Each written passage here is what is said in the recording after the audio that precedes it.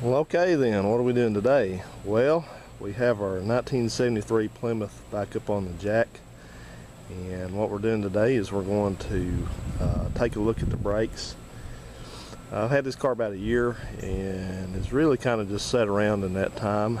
It does run really good, drives pretty good, and so just finally got around to dealing with a couple minor things that needed to have looked at, and one of them is the brakes. The brakes work well for the most part, except that it has a tendency to pull when you put the brakes on. In other words, that when you put the brakes on, the car tries to go this way, tries to pull to the left, and even at slow speeds, you know, a couple 3 miles an hour, you can touch the brakes and you'll see the steering wheel kind of turn and it still tries to go this way. So this car has 4-wheel drum brakes on it, and you can see one of them right there. It's the front drum, and this is one of the few cars that still had drum brakes up through the 70s, when most everything else had went on over to disc. And I'm not going to convert it to disc brakes. This is a all original car. It's got pretty low miles on it. It's just going to be kept as is. So, you know, when you start talking about drum brakes and pulling and acting up like that, people kind of have a knee-jerk reaction. They think, well, you just can't ever get drum brakes to work right, etc., etc., yada yada yada. Well, that's not true. These cars were so new, and people wouldn't have stood for that. It's not when there's something like that going on, they're pulling one way or the other. That's not a symptom of it just having drum brakes. That means there's something wrong with the brakes. And you know, people will say, well, you need to make sure they're adjusted. I see that all the time when you talk about drum brakes on forums. Well, that's true, they need to be adjusted, but this vehicle is modern enough that it has self-adjusting drum brakes. It means the brakes back there and the brakes up here work exactly the same way. They have self-adjusters, so when you back up, they adjust to the correct distance between the shoes and the drum. So if you have an older car that does not have self-adjusting brakes, and yes, you do need to adjust it, they are pretty sensitive to that, but these are self-adjusting. And you know, you look at how often do people have to deal with rear drum brakes. That's kind of a disconnect people have. They don't look at it that way. It's like, well, you can go tens of thousands of miles and not ever have to pay attention to your drum brakes, but why is it if they're on the front you should have to condemn them and say they're not working right, they're trouble, they're a problem? It's not true.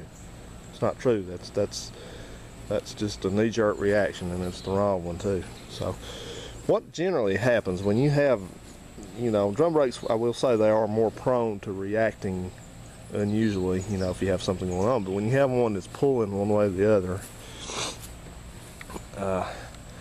you know, you need to think about what's going on. And people tend to focus on the wrong thing. Now this car, like I said, it pulls that way, so that tells people that, well, you know, the first thing they think, well, it must be that left brake is doing something wrong. That wheel's grabbing. That's the first thing you'll hear people say. They say it's grabbing. Well, yeah, it's grabbing because it's the only one working up here. What it is normally the brake that is working the best pulls the car in that direction. So if that wheel, the brake's functioning, and that one's not, then it's going to go that way. If that brake is functioning and that one is not, it's going to go that way. The brake that's working is going to pull the car in that direction. So obviously what we have going here, for some reason or another, that brake on this car is working, this one is not. And we're going to do some testing to see why it's not working. And another thing to check also, if you have an old car, one thing with drum brakes can make one pull is if you have some worn out suspension components. Like on this car, specifically on this car, we have upper A-arm control arm bushings, called an A-arm right there. It's a rubber bushing. And one back here. We also have a thing here called, you can't really see it, but there's a big rubber donut. This is called a strut rod on this car, and all this generally does is it just helps locate the lower control arm, which you see right there. So these have a rubber bushing here, and they're mounted solid back here. Back here they're mounted solid, but they got a big rubber bushing up here. So if those things get worn out, then what happens is that when you put the brakes on, they can make the whole assembly here, the whole suspension assembly, move back or something like that, and that absolutely will cause a pull. But this car, like I said, it's got pretty low miles on it, and the suspension's in good shape on it, so we know that's not what we're looking at. And I can look back here and I can already see that it's had a new brake line put on it. So this is going to bear some investigation. This is the original steel line, which does not look terrible, but it doesn't look great. And one thing I noticed, I was looking back at a video I made a few months ago when I was working on this car, and I said that this brake seemed like it was dragging at that point, and it was hard to turn this drum. Well, when I pulled the wheel off and got over here and spun this drum, I noticed this time around it spins very easily. And I think what I had done, I had backed off the adjustment of this manually earlier. So, excuse me. So what I suspect is going on, I suspect we've got a problem where the fluid is coming down to the line here. It's at least getting probably this far. Getting this far, and we either have a blockage in our line somewhere to the wheel, or we have a wheel cylinder that's possibly frozen up. So we're going to do some testing. We're going to pump the brakes up and get some brake pressure out to the wheel, and we're going to crack the bleeder and see if we're getting brake pressure to the wheel cylinder, and go from there and see what that tells us. Now, here's the deal with brakes. The way I approach a brake problem. I approach a brake problem like this exactly the same as an electrical problem. Say you have an electrical, say that light there didn't work.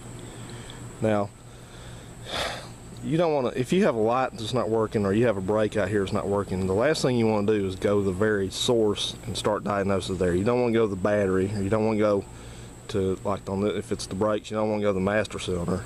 You know, some people, when they start diagnosing car problems, they start at the extreme wrong end of things.